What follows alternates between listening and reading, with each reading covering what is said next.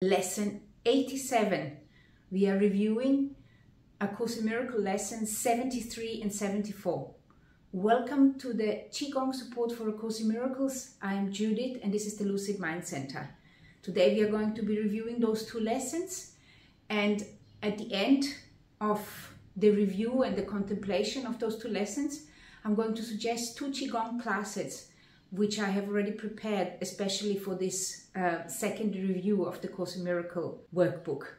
Please make sure to subscribe to my channel. Also give me a like on this video, and at the end of this video and at the end of the Qigong classes, let me know how this has gone for you. The review sessions are actually very important tools to the understanding and anchoring of the Course in Miracles in general and the Course in Miracles lessons. Because repetition is the key. I mean, this is one of what we are learning in Qigong. Repetition is the key. It is necessary to repeat things over and over for it to become a memory within your human experience. Let's begin reading our lesson. Lesson 87. The first idea is this: I will dare be light. This belongs to lesson 73. I will use the power of my will today. It is not my will to grope about in darkness, fearful of shadows and afraid of things unseen and unreal. Light shall be my guide today.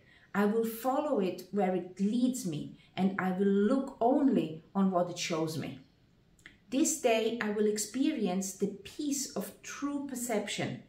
These forms of this idea would be helpful for specific application. These are the additional ideas which you can apply to this particular lesson. This cannot hide the light I will to see. The key here as well is the word will, because you are willing there to be light. You stand with me in light, and then you look at the person which you think that is bringing you problems. So you can just say, you stand with me in light. In the light, this will look different. In the Qigong class, I'm going to remind you to remember your lesson, and I'm also going to remind you to listen to your inspiration, listen to the voice of God, listen to your holy self or Holy Spirit. And if you do get a particular sentence or a particular idea which you feel that belongs to this lesson, write it down. Remember this phrase, because this has come directly for you, specifically for you. Write it down. I sometimes have phrases which are reverberating in my mind for days or weeks. Right now, the phrase I have in my mind is miracles are seen in light, which is the first lesson after the review. But this is constantly going on in my mind. Okay. Lesson 74 was this: there is no will but God's. I am safe today because there is no will but God's.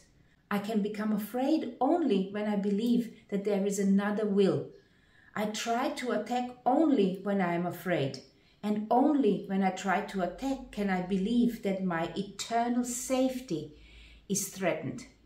Today I will recognize that all this has not occurred. I am safe because there is no will but God's. As I said, those review sessions are actually very important. And here it is one thing which I often hear Course in Miracles students say. Today I recognize that all this has not occurred. What has not occurred? This is also the key here. What is it that has not occurred here? Because a lot of Course in Miracles students just dismiss everything that it has not occurred. We come into some kind of a nihilistic worldview where all this is, what we experience and the people in it, that nothing is real. That is all, it's an illusion. But what the Course is actually referring to, that what has not occurred is that what you are seeing as a grievance. That is what has not occurred. Because the reason that has not occurred is it's because it's the way you have been looking at that particular occurrence which made you see it as a grievance. You see? It is not about that it has not happened. It has not happened the way you are looking at it. If you look at it that it has happened for some kind of a meaningful purpose for everybody to wake up, then it has meaning. Like we have said before, the Course specifically distinguishes between things which are useful for you, which are useful for us as a humanity to advance, and things which are not useful. Like you're separating peas from their shells. So you're taking the peas in and you're throwing the shells away. And it's almost like in everything which appears to be really bad, there are those peas inside, there are those pearls inside this bad things which has occurred. And in the yin-yang symbol, you can also see it. In every black, there is a white, and in every white, there is a black. There is always a pearl to be gained, a pearl to be harvested. There is always a pearl to be harvested if you're looking at the situations in the right way. Okay? So the additional ideas to this idea, which is there is no will but God's, the Course is suggesting, let me perceive this in accordance with the will of God. So you can see it, it's about perception. It's not about whether it happened or not. It's about the way you have been perceiving it until now and the way you are going to perceive it from now on. Okay? It is God's will, you are his son, and then the person, and mine as well.